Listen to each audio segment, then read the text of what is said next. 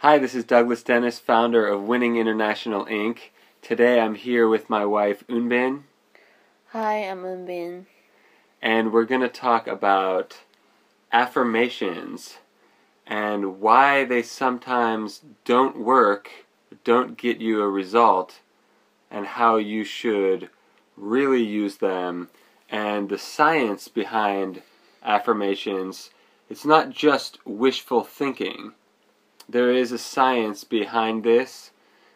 Unbin, what are some examples of affirmations that you might have seen on the internet or that people might use that don't get a result?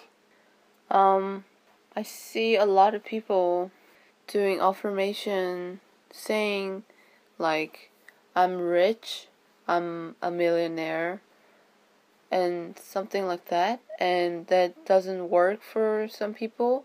And I used to say that to myself, and it didn't get me the result that I was looking for. Can you suggest something better than just saying I'm a millionaire? Well, when you say I'm a millionaire, you dip down that you know that you're not. So that's why it doesn't work, because you're lying to yourself. It's not truth. You're telling yourself that you're a millionaire, and you know that you're not. So it doesn't really do any good to you. So if you want to have more wealth and use the affirmation as a part of your journey, you need to understand how your mind works. And this book called The Power of Your Subconscious Mind explains how the affirmations really work. And it says you need to have an image of what you desire. So if you're saying I'm a millionaire to yourself, and you know deep down that it's not true, it's not going to work. So you should say just to yourself, repeat wealth, and have an image of wealth in your mind. Like, focus on it like for 5 minutes or 10 minutes before bed and upon waking up. And you should be emotionally involved with that word. So if the wealth is what you want, say wealth out loud and have an image of a wealth. It doesn't necessarily have to be somebody. It could be just some image of wealth. Like, it could be a bunch of money, image of bunch of money. It could be nice cars that you see in your head. It could be anything, but then you have to be emotionally involved with that word that you're repeating, and should be focused when you do that. The other one that I would recommend the people to do is, thank you, Father, for my wealth. And this one is really, really powerful because you are thankful, and that's a really great feelings, and it's an emotion. So you're emotionally involved and saying out loud that you're thankful for it, and it works. It got us some good results, right? Yeah, we started doing that, and I think within maybe a day had some significant results. Oh, I think we got offered a filming gig that was paying a pretty good amount, and it's something that's fun. So it wasn't some miserable thing to make money. It was actually something we're interested in, and that paid more than we've made doing that kind of thing before. So I was pretty happy with that. And right. So I want to ask, to clarify what you said. It's from what you said, I gathered that if you say I'm a millionaire, then most likely you're emotionally involved in a lie instead of be in a gratitude. Is that why deep down that doesn't work? Because you said about the emotion is the important thing. So if you're lying, then your emotion is going to be maybe guilty or shameful instead of grateful. Right. Okay. So if you're saying, like for me, if I say to myself I'm a millionaire, it doesn't really come to me. Like it doesn't feel right. But if you were to picture yourself as a millionaire instead, that would work? That would work with emotion involved with that picture. So if you have the visualization of yourself, say, just as an example, in a really nice suit or in a Lamborghini or checking your bank balance, and then at the same time you feel the reality of it without that real feeling, without the belief or faith, it's basically garbage. Right. The belief and faith is what's important. Because if you say to yourself that you're a millionaire, you don't believe it truly. You don't truly believe that is true. And it just doesn't work like that. Yeah, and I tried that for a long time, and I guess my emotional involvement was frustration. And then I felt like I'm saying it again, but it's not happening still. And then it became, like chasing a carrot, it gets farther away every step. It's always eluding me. But if I just think, if I think thankful for the wealth, it's in my pocket already. And you feel good about it. You feel good about being thankful for your wealth. And you feel good about when you think of an image of wealth. You know, it's like fulfilled feeling. But if you're saying just I'm a millionaire and you have mixed feelings about it, you want to be a millionaire, but you know that it's not true, and you know that it's not the right thing to say, and you know you feel guilty or frustrated, it's not good feeling. It's not empathizing those words. So then you could potentially disbelieve any affirmation just because of that one. Right. So this is probably happening to so many people because I've been studying psychology for about 15 years, and I didn't fully understand this until I read the book you mentioned, Joseph Murphy's book, The Power of Your Subconscious Mind.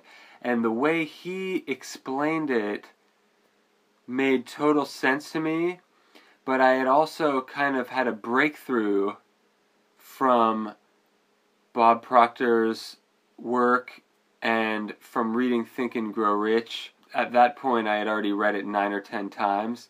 So by the time I finally found Joseph Murphy's book, I had quite a good understanding of the power of your mind and self-suggestion or autosuggestion, where there's a book called Autosuggestion from the early 1900s or the late 1800s, and that's how long people have understood this. And actually, a lot of passages from the Bible are teaching how to do this, but they're widely misunderstood and they're not used correctly. Maybe for someone thinking I am a millionaire could work if they really believed it and if they really had a powerful imagination and a powerful vision of it, it could potentially work. but I tried it for a long time, and it seemed like I was digging myself into a frustrated hole. But as soon as I started trying different affirmations like, "Thank you, Father, for my wealth," or "I'm so happy and grateful now that money comes to me in increasing quantities through multiple sources on a continuous basis," that one is also good because there's several parts of it. And let me say that again a little bit slower if you want to write that down, because that's amazing and powerful. "I'm so happy and grateful now that money comes to me in increasing quantities through multiple sources on a continuous basis." So the first part is I'm happy and grateful now. So there's two different emotions, happiness and gratefulness. Those are both really powerful and positive. So it starts off affirming a positive feeling even before mentioning what the affirmation is about. So just walking around saying I'm so happy and grateful now, that in and of itself is powerful. If you keep saying I'm so happy and grateful now and focus on those feelings, you can't be happy and depressed at the same time. You've got to be one or the other. You can't have a positive thought and a negative thought at the same moment. Right. So happiness, gratefulness, money coming to me in increasing quantities, which means no matter where you're at right now, this will work. No matter if you're making $5 an hour, no matter what you're making, this gives you the thankfulness that you're making that, and then the expectation that it's going to increase. Yeah. So happiness, gratefulness, money coming to you in increasing quantities, which means you're always improving each and every day, which is essential for success. If you're either improving or you're going backwards, increasing quantities through multiple sources. And when I picture this, the important word for me is through, because wherever you're getting money from, you're not getting money directly from the Federal Reserve. You're getting money through someone. So if you have a job, let's say, and you have an employer, your employer isn't making the money, they're getting money from someone. So I imagine the employer paying you, but the employer got it from the customer, and the customer got it from their bank or their employer. So it comes through several different people before it even gets to you, which I think that gives a vision of abundance. Money is circulating. Money is not stagnant. Money is circulating through different people, which means goods and services are being exchanged, which gives the image of a good economy. If money is circulating, then the economy is healthy, just like blood through the body.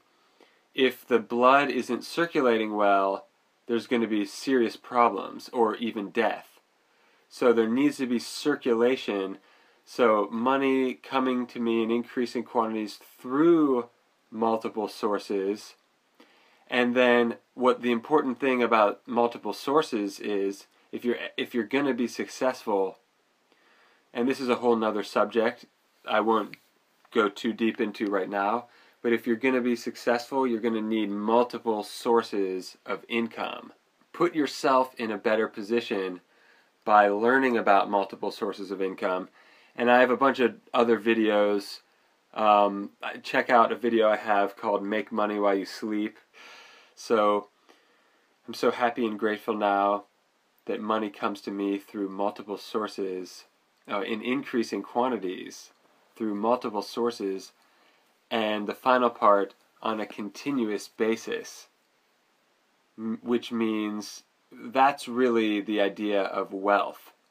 So Robert Kiyosaki talks about wealth is not measured in money, it's measured in time. So the way to measure your wealth is how many months, if you quit working today, how many days, weeks, months, years could you live off of whatever you have, either income, passive income you have coming in, or savings, whatever it is. That's how you measure wealth. That's a whole lot of info on just that one affirmation, but think about if you created an affirmation like that, that's so well constructed, and if you said it over and over to yourself, then you get the feelings, you get the visual images of the money exchanging hands and the continuous basis that there's going to be more tomorrow. It gives you a feeling of security and satisfaction, and that's really what you want. You could have affirmations about your health. We can change gears because it's not all about making money, of course. It's just, those are some good ones that we've had some results with recently. So the important things are the belief. If you're feeling conflicted about the wording of your affirmation, you need to reword it so that you feel good about it and so that you have a vision to go along with it. If you have any questions about this, I encourage you to write a comment below and get some conversation going with other people about this, because there are some amazing people that are subscribed to our channel, and there I know specifically there's a few people that do use affirmations and do get positive results from it. So Unbin, I'm going to give it back to you, and what could you tell people that might be listening that don't understand why affirmations work when they do work? Because there's a lot of skeptical people out there. I used to be really skeptical. I understand what lies behind this. So what could you tell someone who's just finding out about affirmations and they're kind of confused about why this would get them any physical result in their life? Right. Why affirmations work is because affirmation is basically reconditioning your state of mind. So the results you have right now is what you believe that you can have in your subconscious mind. And if you want something better than what you have to believe that you can have what you want better than right now. You can earn more money than you're earning right now, that you can have better relationship than right now, or whatever it is that you want. So you need to reprogram your subconscious mind by repeating certain sentences over and over again, and reconditioning your mind that you believe that you can have this and that. You can have more money, you can have better relationship, you can be happy, you can be promoted, you can make more sales. Whatever that it is that you want, you have to believe that it is possible first. Brian Tracy says that in order to make a sale, as a salesperson, you have to make a sale in your mind first. So you have to see the picture in your mind that you did it, you do it, and then you can do it in real life. So if you focus on the thoughts that you have more money, you have a better relationship, you get promoted, you get a new house, you get a new car, whatever it is, you need to think in your mind first before you get the real physical results. So everything existing in the world started from someone's thinking. So whatever you're wearing right now, clothes, shoes, or a bag, refrigerators, chairs, everything, it was someone's idea. Someone thought of it to make it, and you're wearing it or you're using it. So, in order to have what you desire, you need to think of what you want, and you need to believe that it's going to work, it's going to become true, it's possible for you to do it. So that's why the affirmation work is, because it's reconditioning your belief system and having faith in yourself and that it's going to work. That is going to make it happen. It's your thinking that's going to make it happen, nothing else. Without thinking, it's not going to work. So affirmation is basically making it stronger every time when you say it or when you repeat it inside or out loud. It makes a stronger image and more clear image in your head, and that's gonna get you closer to your goal and your desire. Well put. So I hope that you're getting a lot out of this. I really like that everything in the world around you, just if you look around wherever you're at, everything that was created 2 times. First in the person's mind, and then in the physical reality.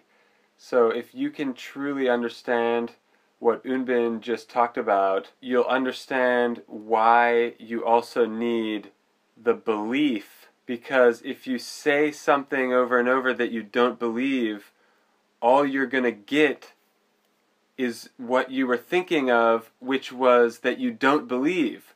So then your new result is going to be not believing. And it's nothing good's going to happen from that. So it's not just the words. You've got to have the faith. That's what really makes it magic. So the Wright brothers had faith that they could fly. Can you imagine? No one has ever flown before, and they were trying to fly. So whatever kind of goal that you have probably pales in comparison to that. Or a modern day, let's take Elon Musk, who founded Tesla and PayPal. So he wants to go to Mars, and he's trying to make private flights into outer space. So that should inspire us that our goals are probably pretty small, but I can guarantee that he believes that it's possible, and I guarantee that he talks about it all the time and works on it all the time. So if you can focus on whatever you want and keep affirming it to yourself all the time, the more you do it, the stronger it's going to be. And the stronger your belief is, the less likely you're going to quit when you come against roadblocks like people making fun of you. If you're inventing something, maybe it fails to work. There's all kinds of different obstacles, but if we believe in ourselves and believe that it's going to happen, then no roadblock can stop us. So if you do get discouraged, think about the Wright brothers. Think about Elon Musk. Think about someone who inspires you, and they must have a really strong belief in what they're going after, or else you wouldn't even have heard of them before.